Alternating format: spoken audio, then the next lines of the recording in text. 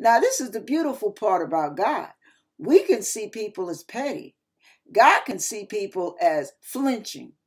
They're flinching. Every turn they make, they're flinching. Why are they flinching? They're ultra sensitive. Why are they ultra sensitive? They're ultra wounded. And it brings up outbursts of anger, outbursts of rage, outbursts of violence, outbursts of all kind of stuff. Why? Because they don't know how to handle their emotions. But the good thing is they're in Christ. And when they're in Christ, God knows how to handle their emotions. God knows how to heal their emotions. God knows how to settle you, strengthen you, and establish you. So as long as you're seeking God for all of those areas where you know you fall short, just like I do, all of us have to. You got to stay on top of yourself, baby. I know this is going to sound crazy because it's humanly impossible. You got to sit on your own head. Picture that. Sit on your own head. And lock your lips until you're ready to vent with God and ask him for help. Yeah. Because I'm going to tell you this. Here's a magic formula. Here's a magic pill for you to swallow. A white one.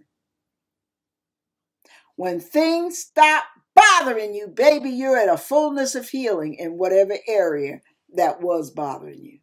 When people stop getting on your nerves, you got some more healing. God has done some healing, y'all. See, when you know that things are still a work in progress is when things still bother you. And the thing I love about God is it doesn't have to bother you always. As the old folks used to sing, it won't last always. As long as you're seeking God, as much as he can provide food, clothing, money, whatever your needs are, he can provide inner healing, wholeness, calmness, peace, joy. He can give you everything you need. But you have to acknowledge you have those needs. You have to acknowledge where you're weak. You have to acknowledge where you're broken. Excuse me. And it's good to explain yourself every once in a while. I had to do it with my husband all the time. I get my little grumpy days. Milton, this is what I'm tripping off of. It has nothing to do with you. So if I sound snappy, it's nothing you're doing. God knows what we struggle with internally. And your whole new world is right there within reach. The more you conquer and drive out, destroy the enemy, which includes your flesh, your thoughts, your words, your attitudes, your actions, the closer you are to your blessing, the closer you are to the fulfillment of what God has for you. Whole new world right there. Got your name on it. Door number 1, door number 2, door number 3. Which one is it? You find out when you get there. When will you get there? When you do everything you can to destroy, drive out the enemy, mortify the deeds of the flesh. Love, love, love. Bless, bless, bless. Be merciful, merciful, merciful. Forgive, forgive, forgive.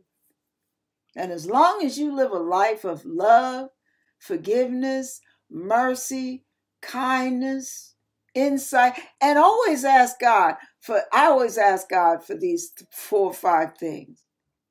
More love, more mercy, more insight and understanding, more patience, more wisdom, and more knowledge. Those key elements will make life so much easier on you. When you know what you're dealing with, you know more how to react. You know what's more appropriate for the moment because you understand what's really happening rather than living a life being reactionary. Because see, when you're reactionary, you can curse your own life by your explosive behavior. I used to blow up at school. I would take my books and I'd slam them down. I'd scream at the top of my lungs and the teachers looking at me like, what's wrong with that kid? I was hurting. because I was always made fun of. And I couldn't vent it because I was intimidated. So I kept it in. And I kept it in, and getting it from school, and getting it from my mother, and getting it from school, and getting it from my mother, and feeling like life was just pushing me down, pushing me down, pushing me down, pushing me down. I didn't know how to handle my anger. And I would explode. When I exploded before the Lord, I asked him to forgive me after cussing up a storm. And then I took the time to say, Lord, why do I do that? What's wrong with me? And you know, God was so kind. He answered me. Rage. Now at that point, I'm shocked. Rage? Rage? I got rage in my heart? I got rage? But is that why I blow up like that? Rage? I felt ashamed. I said, oh God, I didn't even know that was there like that. Lord, please take the rage out. Please heal whatever is causing all that rage. And that's when the path of healing began, because I asked the question. That opened the door to years and years and years of inner healing. And when I find that certain things get on my nerves, when I find that certain things get under my skin, certain words, certain whatever, somebody hurts my feelings, somebody offends me, somebody, their personality, something wrong with them. First thing I start doing is, okay, Lord, what's wrong with me? Show me. I feel like my love tank is almost on empty. I'm smelling too much of me and I stink. Fill me with your Holy Spirit. Strengthen me on the inner man. Fill me with more of your love, with more of your eyes rather than mine, so I don't become judge, jury, and executioner. In Jesus' name.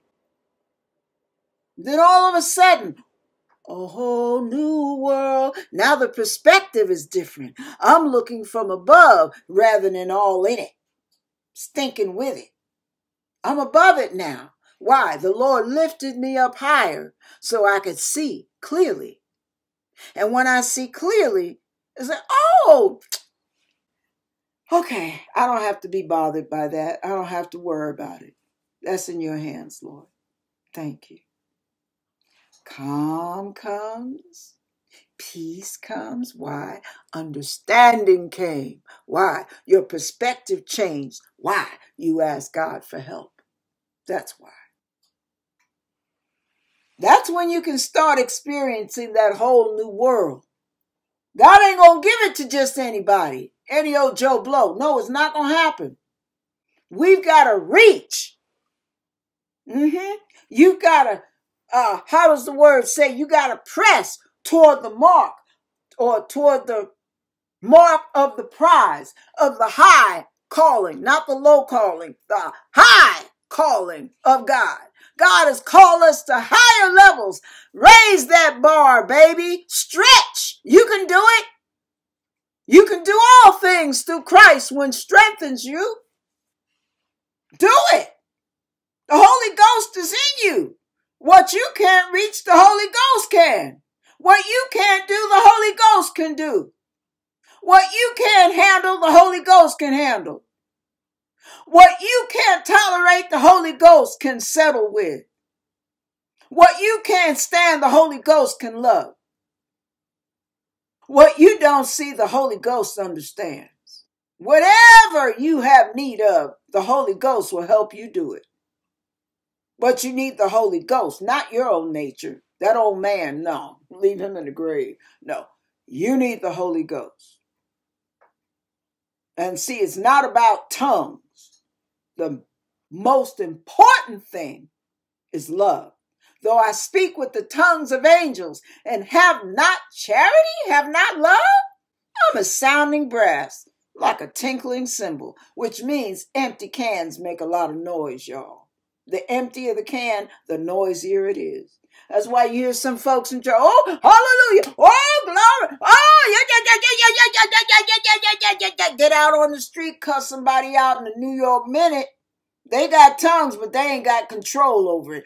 Only the Holy Ghost can give you self-control. And see, it's those little details that can create a smooth path or a crooked, rough path. Which way do you want to come? Easy or hard? Yeah, you saved either way. But your life can be so much easier when you do it all God's way, as much as you possibly can. When you strive to do it, when you can feel sometimes rage coming up. There are times I want to take this mouse and I want to throw it because this is acting up or that's acting up, and I'm annoyed with the editing, and sometimes I just don't want to do any videos because I get sick and tired of the editing and the details and then I have to stop my little happy hips and say, sit down, shut up. Lord, give me peace. Lord, calm my spirit. Lay the mouse down. Keep Jack in the box. And wait on the Lord to calm my spirit. Turn the computer off, walk away from it.